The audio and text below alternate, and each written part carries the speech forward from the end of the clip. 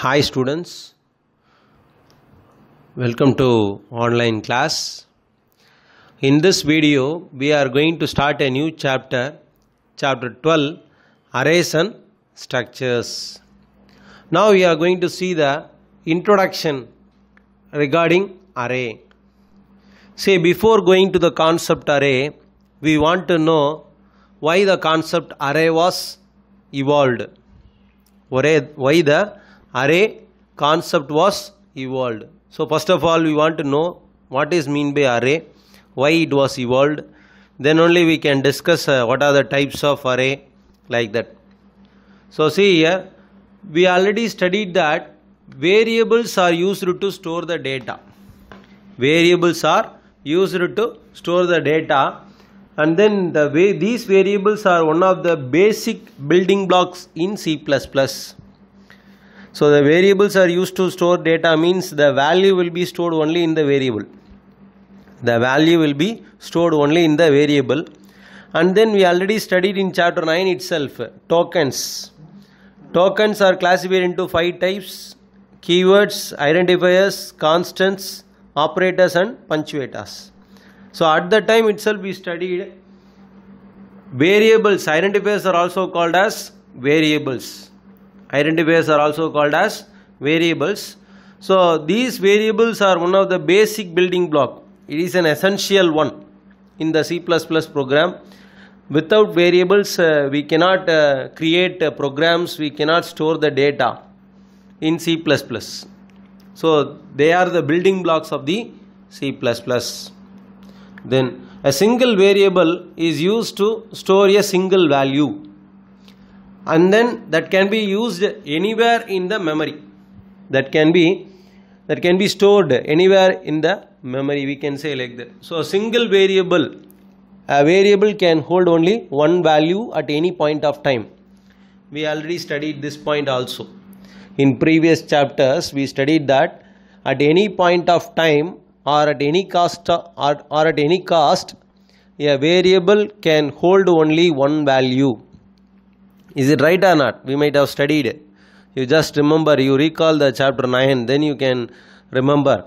So a single variable can hold only single value at any point of time. We can say that. And then it will be stored in the memory, in anywhere else. We cannot say that it is stored in this particular place. Right? We cannot go for an assumption. Right? Can you understand, students? Variables are used to store the data, and then they are the building blocks of the C++ program. Each and every variable can hold only one value. Now we are going for some other situation. In some situations we need to store multiple values of the same type. So we need to store multiple values in one particular variable. Is it possible? No, because a variable can hold only one value, but some situations we need to assign more than one value for a particular variable. So at the time what we used to do is, we need to create multiple variables and then we can store multiple values of the same data type. There is no problem. See, if I want to store the value 4 in a variable, then I can store int a is equal to 4. If I want to store the value 4 in one variable, then I can use the statement int a is equal to 4. So a is an integer variable and then it is assigned as 4. If I want to assign more than one value, 4, 5, 6, 3 values I want to assign, then what I want to do? Int a is equal to 4, int b is equal to 5, int c is equal to 6. So like that I want to declare multiple variables. I want to declare multiple variables to store the values, to store the multiple data, to store the multiple values or to store the multiple data of same data type. So already we declared int a comma b comma c, int a comma b comma c. So a, b, c belongs to integer data type. Then we can give a equal to 4, b equal to 5, c equal to 6. Like that we can assign. Can you understand, students? So for multiple values we need multiple variables. All the values are stored randomly anywhere in the memory. So this is the very important point. Already I told you. We cannot go for an assumption. We cannot say that this value is stored in this place. This value is stored in this place. We cannot say that. It will be stored in a random manner. It will be stored in a random manner. It is not stored in a sequential manner. It is stored in random manner. Can you understand, students? For example, to store roll numbers of 100 students. Whenever I want to store the roll number of 100 students, then how can I store? 100 students roll number should be stored. So it needs 100 variables named as roll number 1. That is roll 1, roll 2, roll 3. So it will be extended up to roll 100. If I need to store 100 values, then no other way. What I want to do? I want to create 100 variables. Whether it is an easy one, it is not an easier one to create 100 variables and store the 100 values. And then you cannot remember which value is stored in which variable. Can you understand, students? It is not possible to create 100 variables to store 100 values. It is a tedious process. It's a difficult process.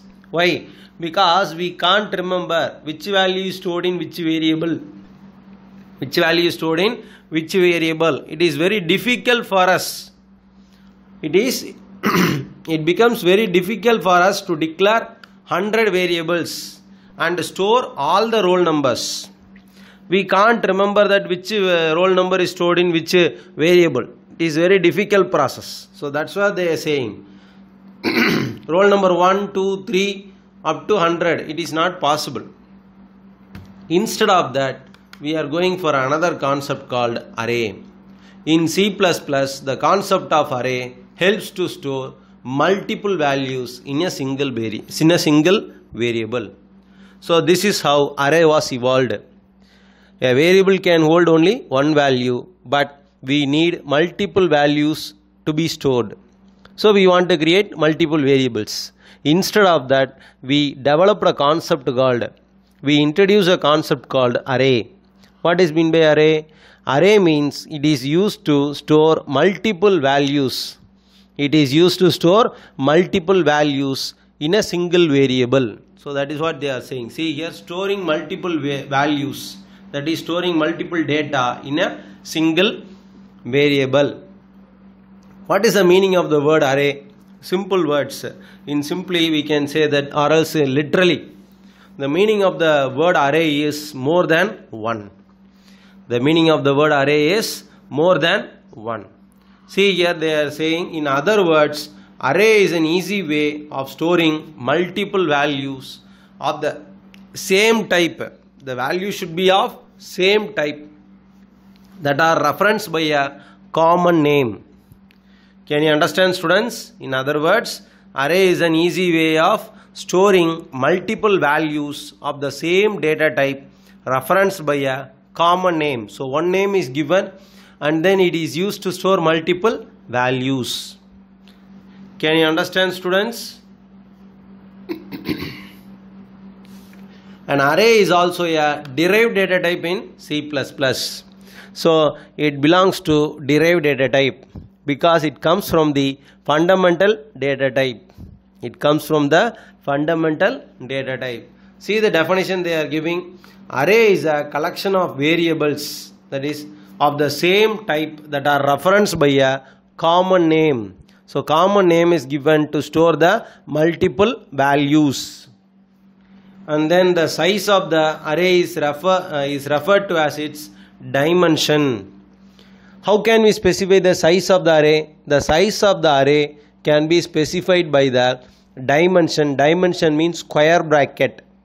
The size of the array is referred to as its dimension, that is square bracket. In simple words, I can say you, in mathematics you might have studied matrix. Have you studied matrix, students? Yes, you might have studied matrix in lower classes. Matrix, you will use the square, that is square brackets, you will use in a lengthier manner. It will be in a, you might have studied in the lower classes, that is matrix. matrix is used to store one or more values.